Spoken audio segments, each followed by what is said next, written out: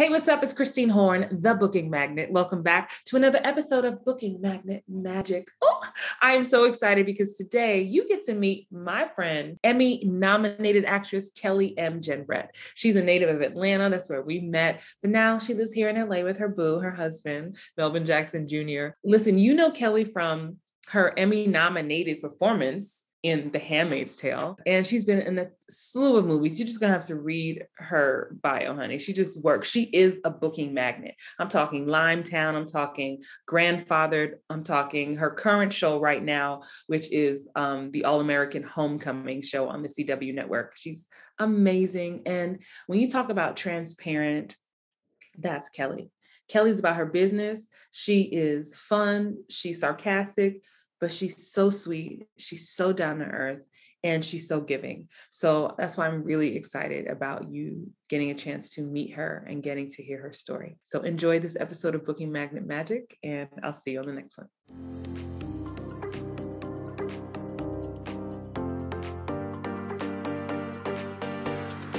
I'm so excited. What you don't know is that me and Kelly both were singing to each other as we hopped on the Zoom. Mm-hmm. We were. It's just for people to. Kelly, you are here. I am here. Thank you. Thank you. Yes. Before we hit record, just for those of you who are watching and listening, I was telling Kelly, I was like, wow, I have interviews of you from so many phases of your career. I'm gonna have to like put them together and email them to you just so you can hear yourself. Please. Like seriously, please. Yeah, it's like I found one from 2011. I used to have a podcast called Beyond the Shade. And it wasn't like the shade of the industry, though that was a good little pun there, but it was mostly about celebrating actresses of color. And then I interviewed you right when you found out you were nominated for an Emmy for The Handmaid's Tale. And now here we are.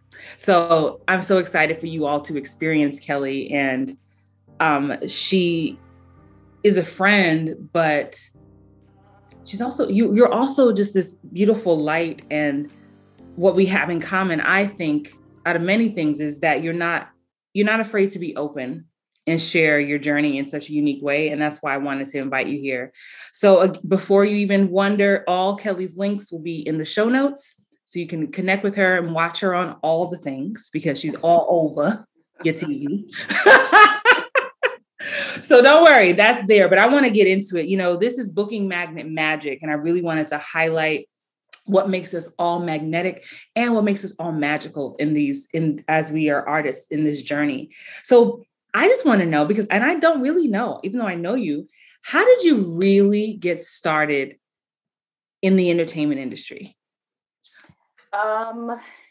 In the entertainment industry, the short answer is I made up my mind and I moved out to California.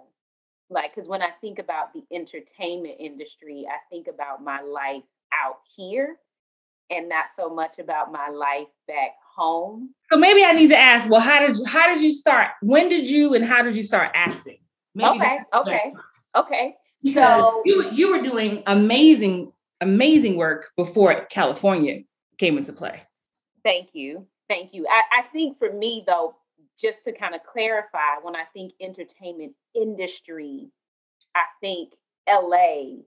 When I think about my craft, I think Atlanta. You know what I mean? Like, I think home. I'm with you on that, actually. You know what I mean? Like, yes. Yeah. So I got started when my first vivid memory is being in the 5th grade. And my teacher asked Mr. Hornsby, he asked if we wanted to put on a play. And we did Willy Wonka and the Chocolate Factory. I got to play Charlie. Oh, juicy role. Yeah. He was like, well, do you want to change the name to Charlene? And I was like, no, I can play a boy.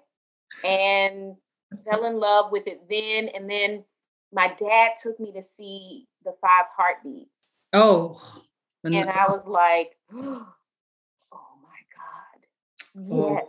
And I remember when it would come on TV, or maybe I had a copy of it, and I sat in front of the TV and literally wrote down word for word the lyrics to No Matter How Hard It Gets. Mm-hmm. And I would go around the house performing that. And so I think that was my initial introduction to like, I like this.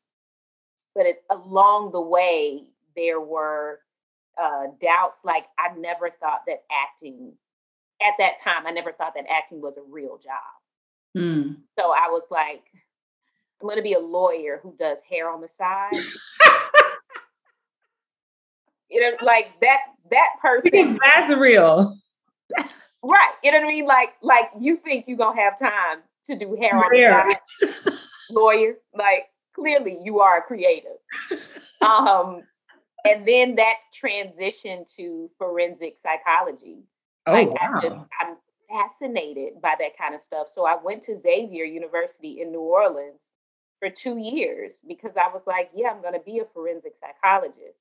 And then my second year in really getting into the major and seeing all of the science classes I was going to have to take, I was like, yeah, I think I'd much rather be one on TV than in real life. So I transferred back home and I got my degree in theater and then worked in upstate New York for a year, went back to Georgia, and then decided to leave to come out to California. And I've been here ever since. I love that. You said, I'm still stuck on hair on the side. Yeah.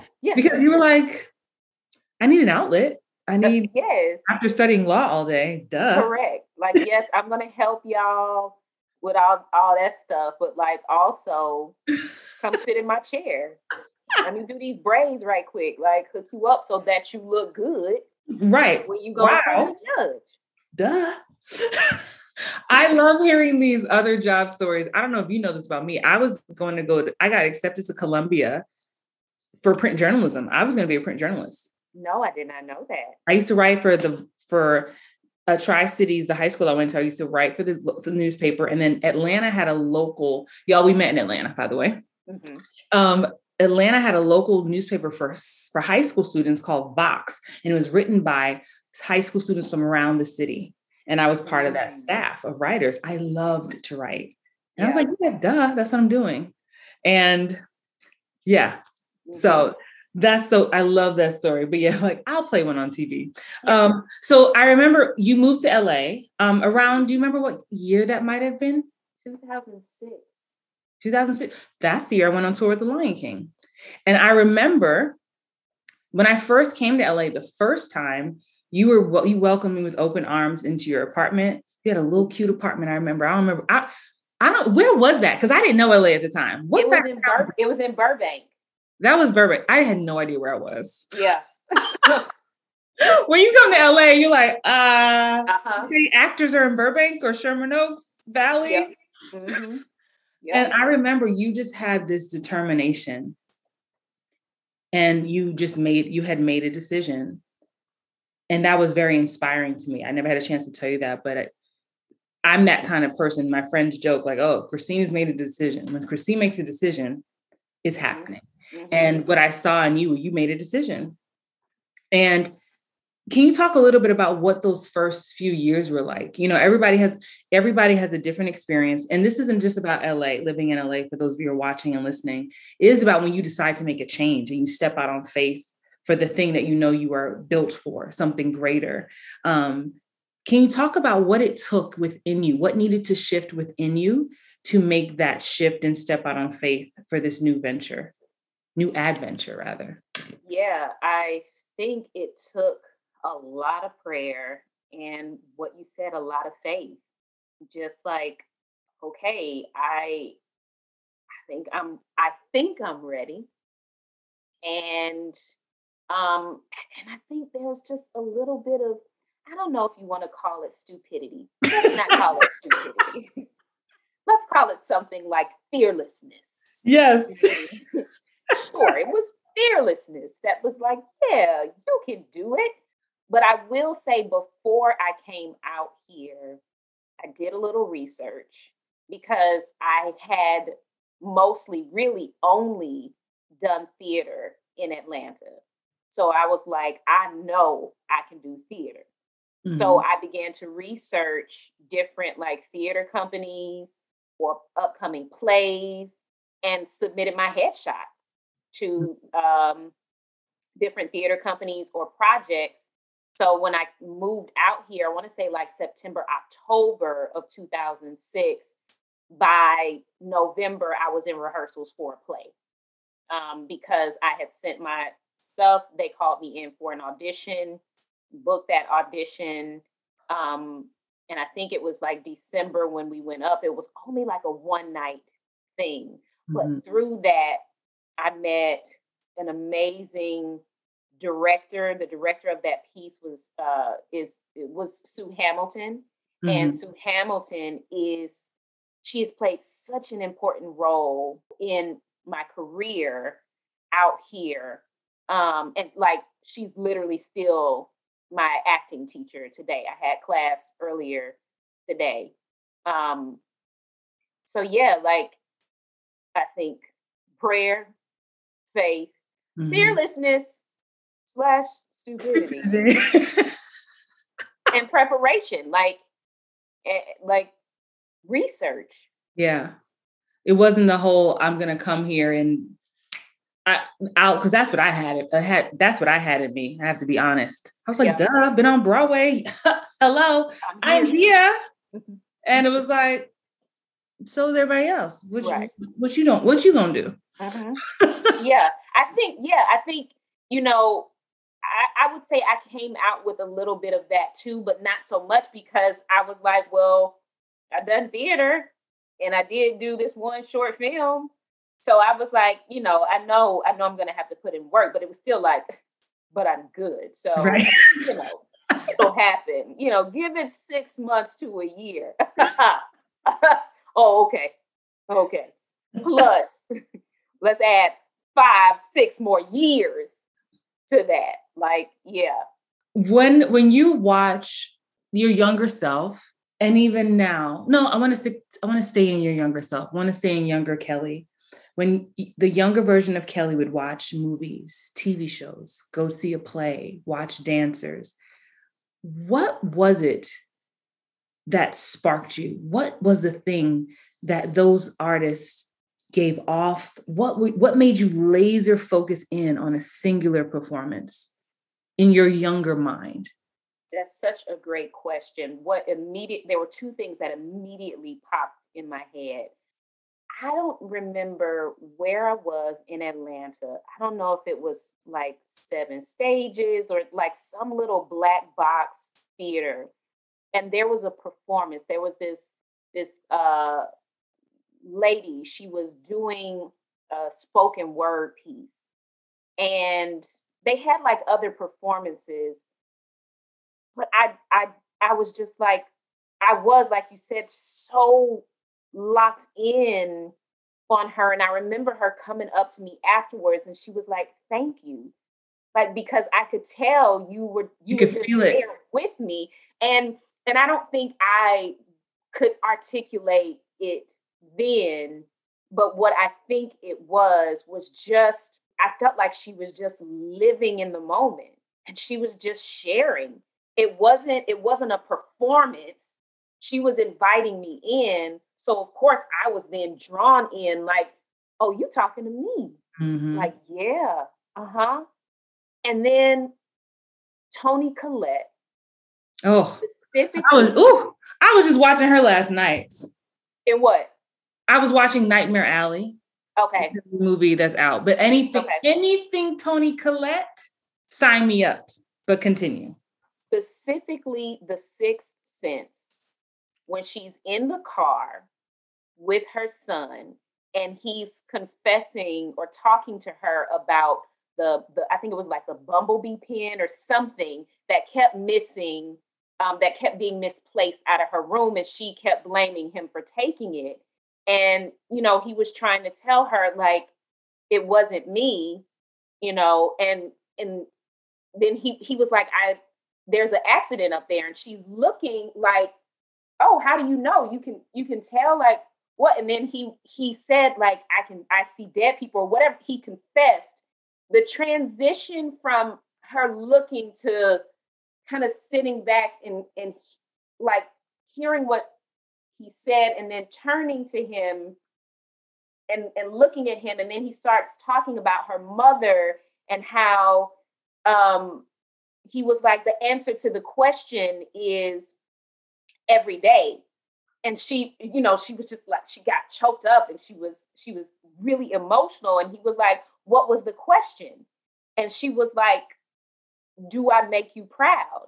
And it was just, it's specifically that moment where I feel, I felt like, again, she's talking to me.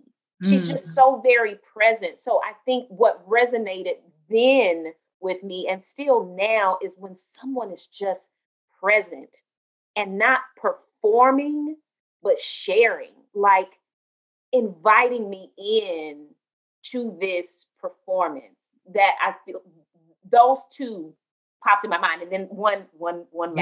Yes, please. I'm loving it. Ooh, because I just love, this is so juicy. Go ahead. James McAvoy in Split.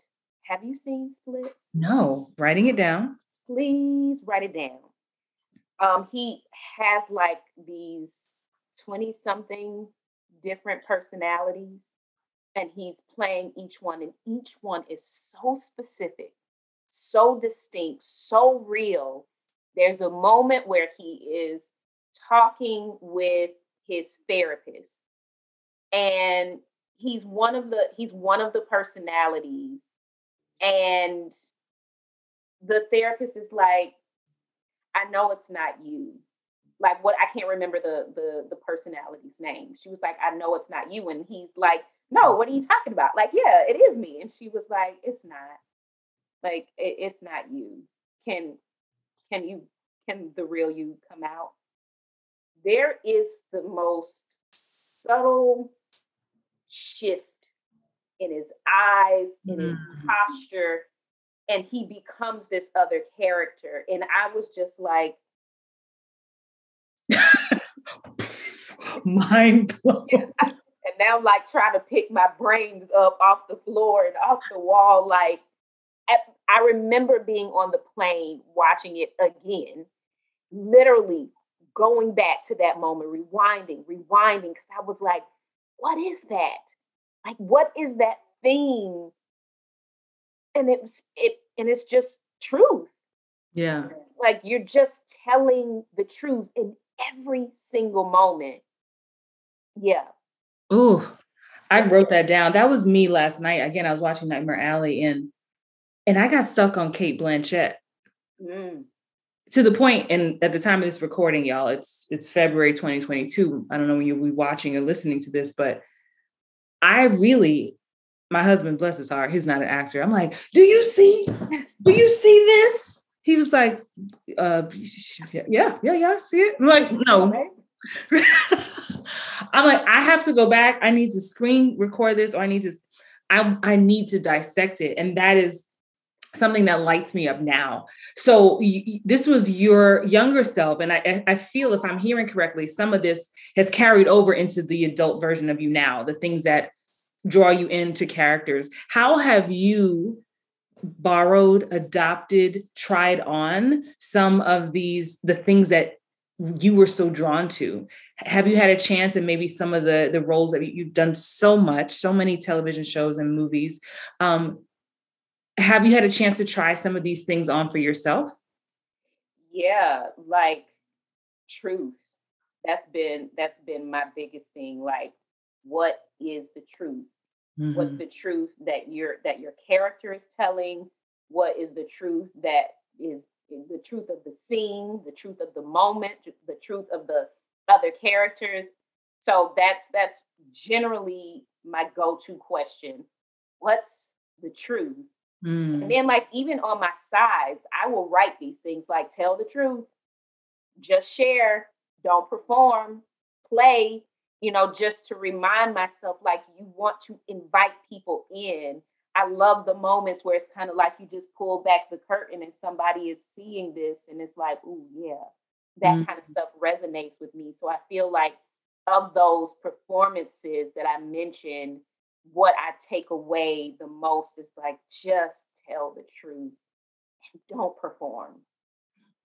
I hope y'all are taking that nugget. I hope you are picking up what Kelly is putting down, because something happens, as we all know, when we can do the prep, we can break the script down, and then I don't know if it's different for everybody, but when you hit record on the self tape, or when there's an audience, this other entity can come out that was not invited. Hello, you were not invited here. And that can sometimes take over the audition, or even while you're on set. And it's almost like your representative showed up instead of you showing up, and instead of the character showing up. Oh, that's so juicy. So I love hearing about what attracts us to people. So I'm going to ask you a very direct question, Kelly. What do you know for sure makes you magnetic? What do you know for sure that draws people to you? Ooh, okay, Christine. It's what we're doing today. What do I know for sure draws people to me? I think it's my heart to serve, like to give, to share. Um, and in that, it's just my ability, I think, to listen.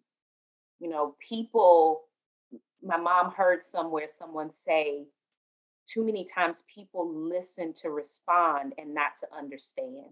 Correct. Yeah. And so I think that's one of the things that I'll do. Like, I'll listen, and I do my best not to respond with like, well, yeah, because when that happened to me, and now that it's like, no, let me listen. Let me make sure I understand what it is that you're saying. And if I have something that I feel like, yes, it can relate to that, sure, we can get into that. But I think what it is, and what I've been told, is just my ability to just listen and be there, and my heart to serve. I love that. And when we know we all have these moments. And if you haven't had one yet, dear listener, viewer, you will one day. I know I've had these moments where I leave an audition, whether it's a producer session, virtual callback, or just the first round of self-tapes. And I'd be like, if you don't pick me, I don't know what you're doing. Because that right there was fire. Mm-hmm. Hey, what's up? It's Christine Horn, the Booking Magnet. I am so excited to invite you to our next event. It is called Booking Magnet Live. It's happening in Atlanta, Georgia on July 15th and 16th, 2022. You're going to spend 2 days surrounded with actors just like you.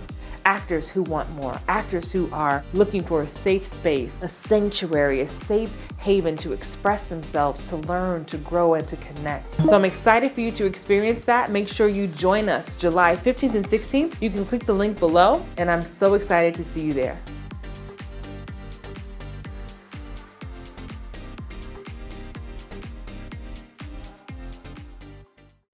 What is it? I'm living a whole moment of mine.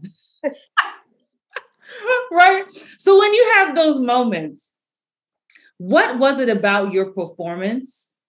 I know truth is one, but when you hit that upload, or you leave that session, that producer session, or that test, whether you don't know the outcome yet, what within you says, good job, Kelly?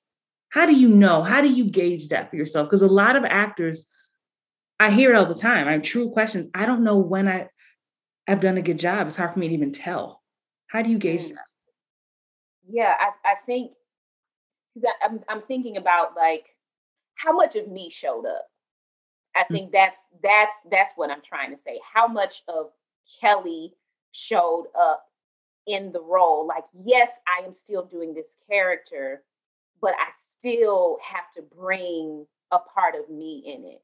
And when I feel like I've gone in the room from top to bottom and I was me, then I'm like, yeah, like that's what happened when I booked my first series. Regular role, like literally went in the room. The casting director is introducing everyone. Normally, I would have gone in the room like, thank you all so much. Thank you. Hello. Nice to meet you. Hello. This time, I was still polite, but like, I was like, hey, yeah, nice to meet you. All right. Cool. Y'all ready? Right. I would normally ask, can I use a chair? No. Pull the chair up. You're right. This is what I need. The ownership. Yeah. And it was just like, this is me. Because you might be spending 12 hours, 16 hours with me on set. You need to know that I'm going to be cool spending majority of my life in this particular day with this person. So I think that's the thing for me. When I know Kelly showed up, I enjoyed it. I didn't question myself. And even if I did, I responded or I said, I don't know. And then I kept moving. Like, yeah, I think that's the like when I feel like, yeah. I did that. Yeah. I love that. Oh, that's so juicy, y'all. I'm always preaching show that. Honestly, that because I coach actors, I hear it from a different perspective too, outside of just how I deal with my own self. Actors hear all the time, be more of yourself, bring more of yourself to the room. And they're like, well, what does that mean? And I'm supposed to be the character, right? Well, who am I? And it brings up all these questions. So I just love hearing that because so many times we are the only ones who can tell ourselves good job. Mm-hmm. We may never get that feedback. If we don't book it, maybe we get pinned or in a veil. But if that doesn't happen, that does not negate the work you put in and the job that you did. So I find it's so imperative to celebrate yourself, celebrate the work that you did, and find the places that you did have the most fun and the things you got to try on for the first time. Oh, I love that. Thank you for sharing that. Yeah. You know, you have done how many series regular roles by now at the time of this recording? At the time of this, I love that. At the time of this recording, Grandfather, Manhunt, and Homecoming 3. Okay. So this is a big question I get all the time. You're the perfect person to ask. What for you was the shift in making that transition? So a lot of times I get actors ask me, well, how do you prep differently for a co-star to a guest star, from guest star to series regular? And my whole thing is like, I don't change my approach. Like, I still need to know who this person is. And I may only have one page for this co-star versus having 16 for the series regular, but there's a lot of questions I need to ask and answer for myself. And sometimes I like to say, like, a series regular is like, I like to say it like this. Imagine you're invited to a Thanksgiving dinner. The difference between the co-star and the series regular is co-star, they like, depending on the co-star, not all, but some, are like, you know what, girl, if you could just bring the cups. Just bring the cups. We need some cups. Mm-hmm. Versus the series regular, you're hosting the dinner. Mm-hmm. Mm-hmm. You're making all the plates, all the sides. Like, you're telling me what's on the menu. You're creating this character from the rooter to the tutor. Like, and of course, there's places in between.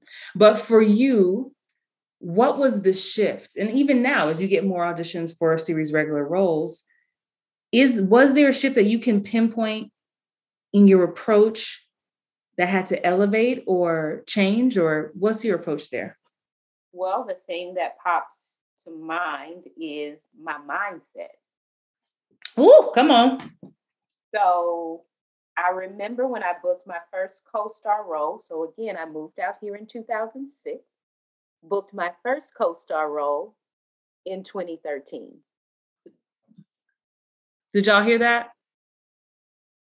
And Kelly, I assure you, was not sitting at home just waiting. Okay, y'all? I just want to say that in case you're wondering.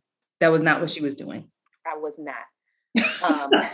Trust me, I was not.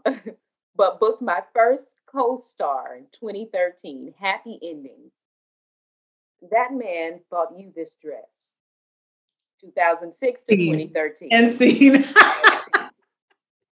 Then my team said, after my first co-star role, all right, well, we're done with co-stars.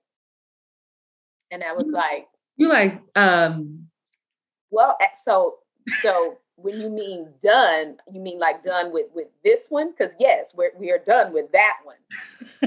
But like the way it's supposed to go, I'm supposed to have like 17 co-stars, and then I move to 12 guest stars, and then I'll do about 8 recurring, and then I'll work my way to series regular. And so my team introduced a completely different mindset of like, so why? Why do you need to do that? Who said you got to follow those rules? Who said? And so I think for me, it was my mindset had to change that you can do this. As long as you continue to prepare and put in the work, you can do it. That can be your last co-star. And my female agent at the time, who since retired, Miss Judy Page, she was like, now if you just need money because bills still got to be paid, we'll send you out on a co-star and you can book this co-star. But like we see the trajectory of your career, where we want you to go. And you have to teach this industry how to see you. Mm-hmm. And if you are still in the mindset of co-star, co-star, co-star, co-star, co-star, co-star, co-star, a few more co-stars, and then I'll work my way up to guest star, guest star, guest star, guest star. And then I'll, you know what I mean? Like, what can we do with that? So yeah, my mindset was the biggest shift. Like, I belong here. I remember when I did All Day and a Night.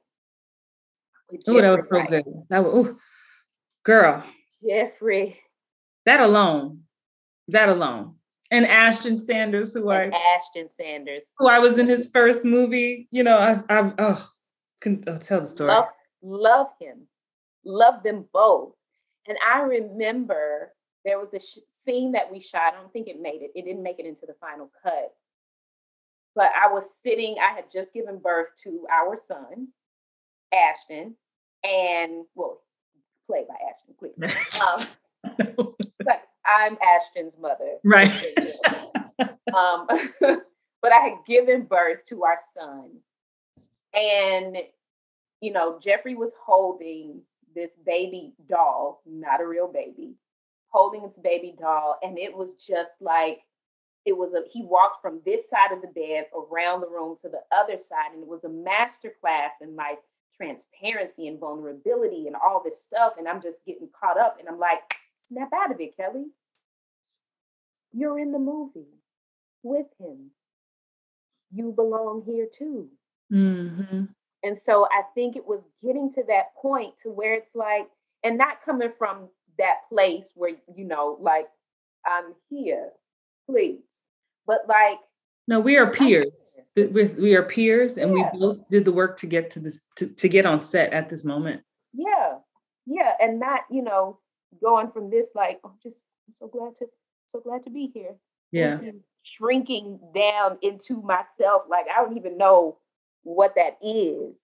But like, yeah, my mindset and recognizing I belong here too. Ooh, I can already tell you when we edit that clip, this little section right here is going to be the teaser, because that is powerful. And I'm always preaching that, because that really made me emotional, just because that is always the biggest block to our breakthrough in every area of our life. Mm-hmm. We share a mentor and friend in Freddie Hendricks, and he talks about, if you don't fully love yourself, how can you fully love your craft? Mm-hmm. Right. And how can you fully show up as an actor, and that's something I want to keep pouring into our community, is self-love. And what I'm hearing also here, Kelly, is in the shift from the question I asked about the shift from co-star to series regulars, you said mindset, but I'm also hearing worthiness. Mm-hmm. And understanding that I am worthy, I am necessary, and I belong here, and I deserve it. Mm-hmm. And I think that is huge and so beautiful. Thank you for sharing that. because I see that a lot. And if you're listening and watching and your heart's starting to pump, I know we're talking to you, because so much of the self-sabotage that happens with you in auditions, not you, Kelly, but you who is listening and watching, that self-sabotage, that procrastination, waiting to the last minute to get those auditions in. And when you get to set, letting that voice chatter take over. I'm not going to remember my lines. Oh my gosh, being so starstruck, you can't fully perform. You belong. You were chosen. Mm-hmm. You were chosen. First of all, you are here on this planet in this human form. You were chosen on a whole nother level. Right. So, I love that. You know, you've been very open already about sharing 2006 to 2013. I think I'm not going to forget that. I think that almost should be a t-shirt. Right. Right. As we know, this career is not for the faint of heart. As I talk to more and more artists, you got to love it. If you are only in this industry only for the check or only for the fame, you may need to reevaluate some things, because this career can be like an emotional roller coaster. It's filled with ebbs and flows. So Kelly, can you talk a little bit about you? And I'm so excited for you all to follow Kelly after you watch this interview. She does something called Transparency Tuesday. If you happen to catch it, it's something that a lot of artists, a lot of people don't do. We see the Insta scroll and everybody's life is fabulous, fabulous, fabulous, fabulous, right? And I try to do my job and contribute and just be open and genuine, and be myself as much as possible. And that's what I love about your Transparency Tuesday, since it'll be in her car, it'll be in her house. And what tools do you have in place? Because I like my listeners to have tangible tools. What tools do you have in place for the ebbs and flows of this business? When you're on a series today and next year you might not be, or it's a lull for a few months, money might be tight, or money might be what tools do you have in place to keep good mental health and to sustain and to continue this another day? Such a great question. I was looking for my book, but it's over there. The good word, the Bible, like my relationship with God. When I tell you, I don't find any, like, I don't expect my career, my craft to give me anything. I don't find my joy. I don't find my love. I don't find my happiness. I don't find my peace. I don't find any of those things in this career, because it is so up and down. And if I find my peace or my joy in this career, then what happens when the thing that brings me peace or brings me happiness is gone? What I know that doesn't change, that's the same yesterday, today, and forevermore, is the God I serve. And so if I'm rooted and grounded in that, then there can be chaos happening all around me. Chaos in that, oh my God, I'm so busy because I booked something. Or, oh my God, I haven't booked anything. All of that chaos, I can still be rooted, grounded, and have peace no matter what happens. And because it's happened, of course, before 2017, is when I did The Handmaid's Tale, October 2017. November, December, January, February came, hadn't booked anything. March, nothing. And I'm like, oh my God. Well, bills still got to be paid. So I was like, great, I'm going to get a job. I saw Azusa University had a position open for a professor. And I was like, yeah, I'm gonna do that. And had so much peace about it. Whereas before, I would have been panicking, like, oh my God, I got to get a day job. Like, this is really what I want to do. And if I'm not doing this, then I'm not successful. I'm not, like, what is, nope. Redefine success. My success is not wrapped up in whether I book something or not. My success is, were you a good servant today?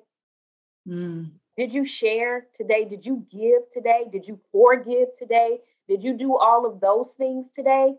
Then great, you were successful. Not like, oh, because you booked this thing, now you are successful, you are a series regular, so you got it. Nah, because when that goes away, then who am I?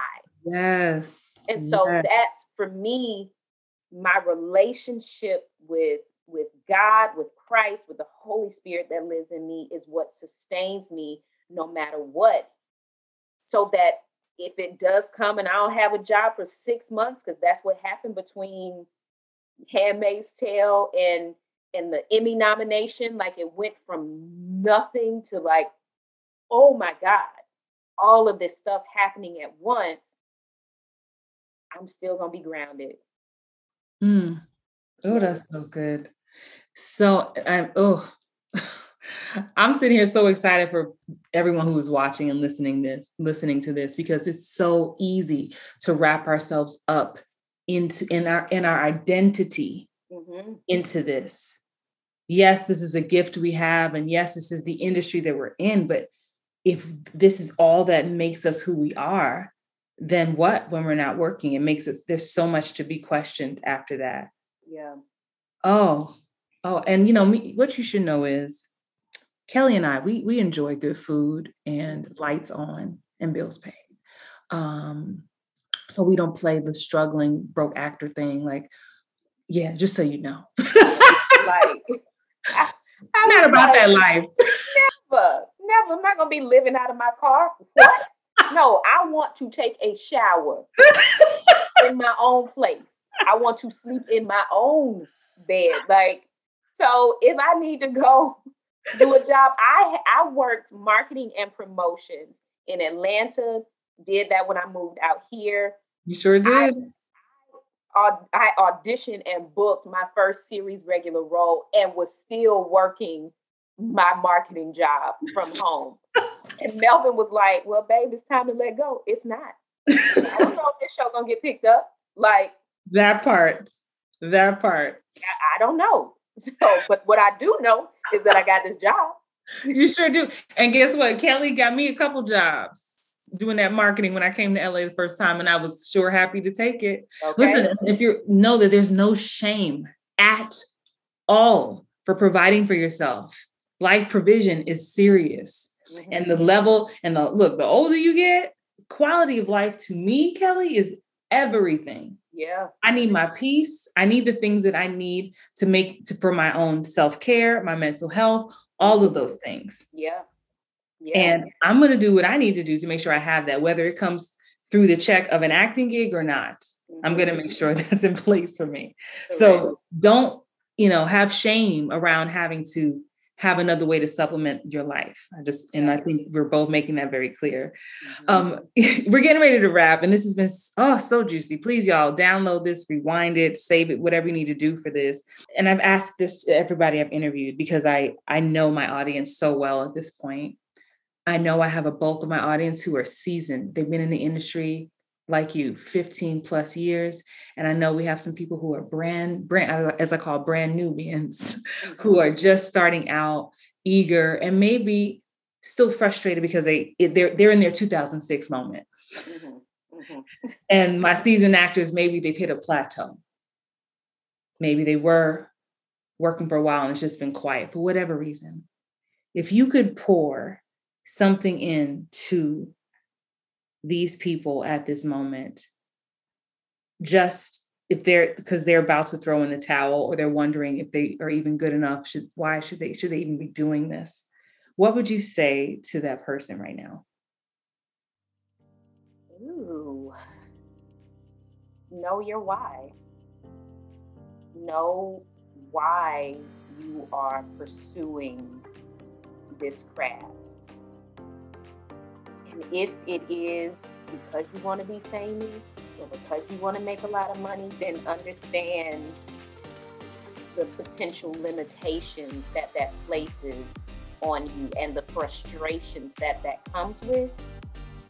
And then don't be afraid to redefine things for yourself. We get so stuck in life, well, this is what I said. Stuff changes. And so much of this industry is out of our control. Like, we just it's so much stuff that's out of our control and so much stuff that we will never even know. You don't know why you didn't book that role. You don't know why you did book the role, the specifics behind it. Like, there are so many unknowns that are around us. So the more that you can know about yourself, about why you are pursuing this, and hold on to that, and make sure that is something that is not predicated upon whether you book something or not. That's what fame is predicated on. That's what making money in this industry is predicated on. What is it that you can control? That's your why. And redefine that if you need to, and hold on to that. And pray, honey, pray. Pray. And reach out. Don't be sitting at home crying, not reaching out to people. Reach out. Because there are other actors, there are other people who are struggling as well. And then serve. Go volunteer. Yes. Give back to someone else. And then that'll help pull you out of your own funk and what it is that you have going on or not going on. Like, understand, this is not the end all be all. It's not. Yeah. As my acting teacher says, her motto is have fun or quit. Yeah. I love it. I love it. I hope you all receive all of this with the love intended. Remember that you have a gift that the world needs to see, and it's different. You know, I wanted to do this series because each and every one of us has something that is magical and magnetic within us. And it's going to look different on you because you are just so special, one of a kind, wonderful. So just don't forget that too. And if it's not meant for you to be in this, you know how many casting directors and agents used to be actors? They're like, I couldn't do that. I became a casting director. I became a producer because that's hard, right? So there's no shame in that either. You may find that you may have a love in a different part of this industry that still keeps you connected. Wow, Kelly, I'm so proud and happy to call you friend. Thank you for being you. Thank you for your light, your sarcastic humor, which I love. I haven't had a chance to get some of that lately. Yes. Oh my gosh. Again, we are going to have all the links to all things Kelly in the show notes so you can catch her on your TV and online. Kelly, thank you so much. Thank you all for watching or listening to Booking Magnet Magic. Be sure to tune in to the next episode to keep getting inspired. We'll see you soon. Bye-bye.